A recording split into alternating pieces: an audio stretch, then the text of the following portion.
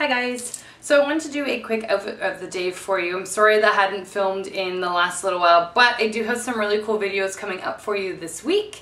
So stay tuned. I'm going to be going over some products that I recommend to clients that are found in drugstores that you can get in the cheap, as opposed to going to counters and getting some more really expensive products.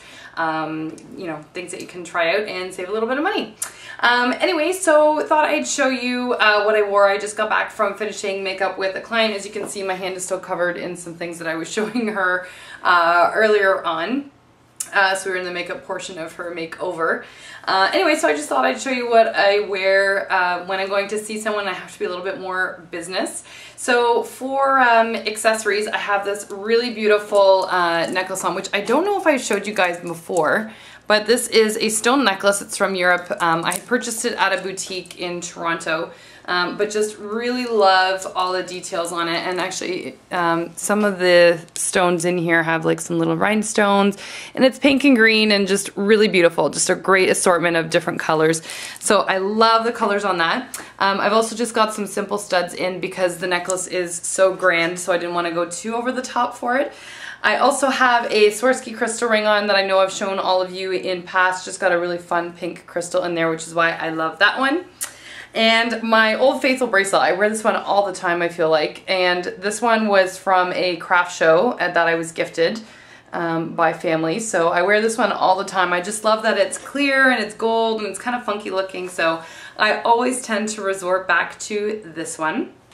And to show the rest of my outfit, or actually, you know what, I'll go over my makeup first. So for makeup, I have Maybelline liquid eyeliner on. I just have my regular mascara on, no fake lashes today.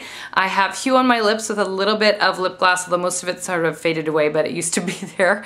I also have Benefit eyebrow pencil in for my brows. I have, and I think it's in medium was the color that I'm using on my brow.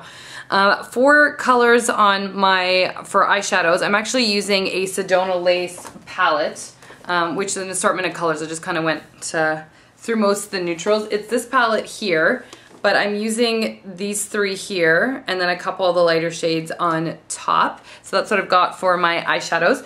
For those of you that haven't tried the Sigma shadows, you can get 88 colors for, I think, they're a little bit more expensive than they used to be. I think they're about $24 for 88 colors, but they are great. The colors are really saturated, so I really highly recommend this if you guys haven't tried it. And then the rest of my outfit, so you guys can see, I just have a very simple white blouse on.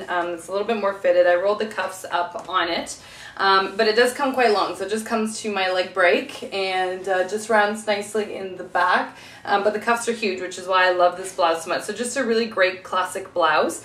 And then on my bottom, I have this great pencil skirt. Oh, sorry, this one is by Brenda Beddome, the blouse. And I have this sort of teal colored tank top underneath because I wanted to pull in a little bit of color from the necklace.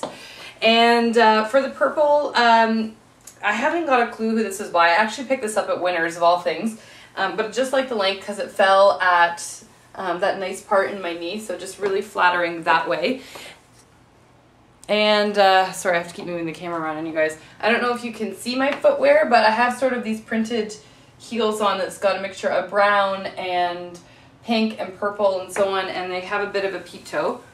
Actually, I'll show you it a little bit closer. I'll take it off. So this is the shoe I'm wearing. This was actually just from Aldo. I've had it for years, but I love that it has that little bit of purple in it so I can incorporate it into my dress, or sorry, my skirt that I'm wearing. And then I had a brown Michael Kors bag that I was toting around that I don't have here with me at the moment. It's in the other room.